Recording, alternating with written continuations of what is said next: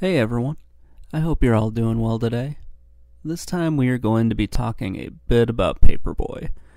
We're going to talk about the arcade game, the two Genesis games, and I might ramble on about some other stuff. So let's talk about the arcade game first. I had no idea that Paperboy was an arcade game back when I was little. I didn't live near an arcade, so I had no idea that this existed. Also, it was one of those games where I only knew about it on the NES. I didn't know about it on anything else. So finding out that it was an arcade game later on was pretty cool. I do like how it has its own custom joystick or custom controls. Is probably a better way of putting it. Where it's just like the bike handlebars, and then you can shoot off the papers in whichever direction you need to. I just think that's a really cool way of controlling it. So the first way that I played Paperboy was on the NES, but it was ported to everything. Once it became a successful arcade game, Atari just started porting it to anything that it could possibly think of. It was on the PC, it was on the 2600, it was on, NES, Game Boy, Super Nintendo, and then Tengen got a hold of it. It went on the Sega Genesis. Paperboy was everywhere. And to think, it's just kind of such a simple idea. You're a paperboy delivering newspapers to different houses. A concept which is probably very foreign to most people nowadays. I don't think paperboys were really around too much in the 2010s.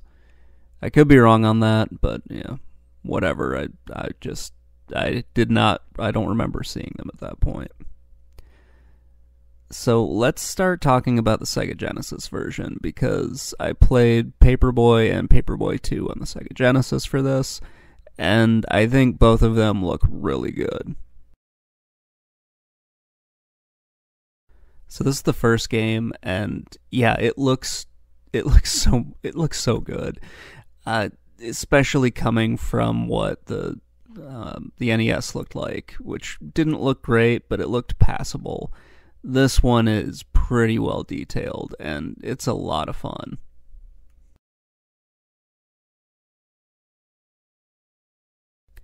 Now, I am terrible at Paperboy. Absolutely awful at it. As you can probably tell from just the terrible footage that I've got here. I never played this game the way that you were supposed to play it, because I just didn't care. I always liked the idea of breaking the windows, hitting the different people and whatnot. I thought that was way more fun than actually, delivering the papers to where you're supposed to deliver them, which is usually on the doorstep or try to get them into the mailbox.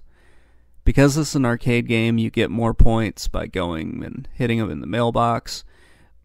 But, what's the fun in that? I mean, you can do more vandalism and damage by just, breaking people's windows and knocking over gravestones, which is kind of weird, or smacking their dog, or a whole bunch of other weird stuff that you can do.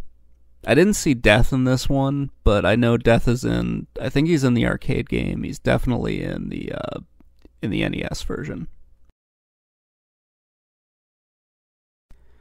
So despite the way I play it, there is an actual goal to this. You are trying to, one, like I said, deliver the papers to people's houses, and two, convert the people who are not subscribers into subscribers. The way you do that is by throwing newspapers through their windows or just breaking their frickin' stuff. I don't know why that convinces them that they want to become that they want to be subscribed to your paper. But hey, I guess it does in some weird way. It's a strange universe that this game exists in. You also have to start to wonder about the people that live here. Why are they... why are they just so against you delivering papers? Why is everything trying to get at you? Why are there people just fighting in the street and nobody's doing anything about it? Why is there a training course or an obstacle course at the end of this paper route? That was another weird thing. I never understood that. So you go through, you do your job, and all of a sudden, boom, there's an obstacle course. I don't know. It's kind of strange to me, but, whatever.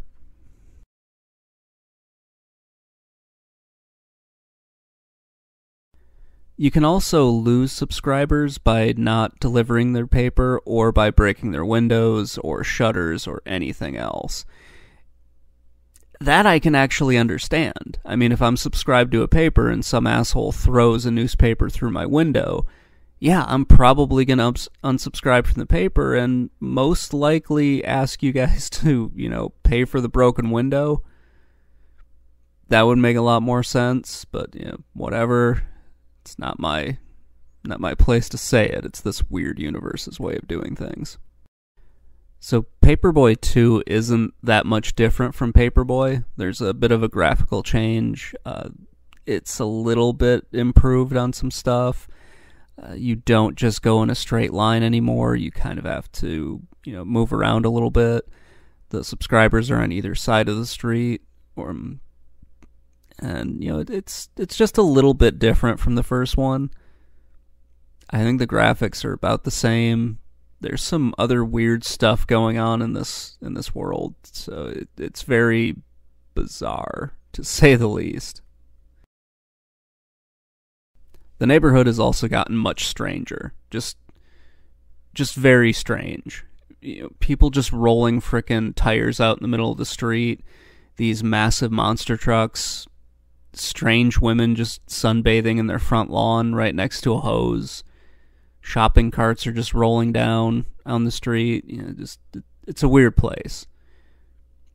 I don't really get what's happening in this world. It seems to get crazier and crazier the more that you go on with Paperboy. Just the weirder the farther into the series you get, the weirder things get. Gosh, I don't know why why I was struggling to get that one out. It eventually hit its peak with Paperboy 64, where stuff just gets really strange. Like that one's a lot better, I think. It doesn't look good, but at least it's kind of like it's a bit more fun than the other games. I'll have to talk about Paperboy 64 at a different time. It's just not something that I can capture right now and really go over. But we'll get there eventually. This was one of those NES games that, God, I remember a few people had it, but I don't really remember playing it too much. I had a cousin who had the game, and I think one of my neighbors had it, and then a couple of my friends rented Paperboy a few times. It's honestly a lot of fun. It was one of those arcade ports that's, if you just started playing games on the NES, you probably didn't know it was an arcade port. Or maybe it was just me. That could have just been me at the time. It's still a fun game. I have a lot of, interesting memories of playing it. I think my cousin got, just hyper into it. Like, he really took it seriously if you were not, playing the game the way he thought you should be playing it. It was very weird. I don't really understand why. Like, he's a very nice guy, but just, he took video games a bit too seriously. And maybe it's because he didn't play them that often. Or maybe it was just me and I didn't take it seriously enough for him. Anyway, guys, that's going to wrap everything up. Let me know what you think in the comments below, and if you liked what you saw, please consider subscribing. Have a great day, everybody. Bye.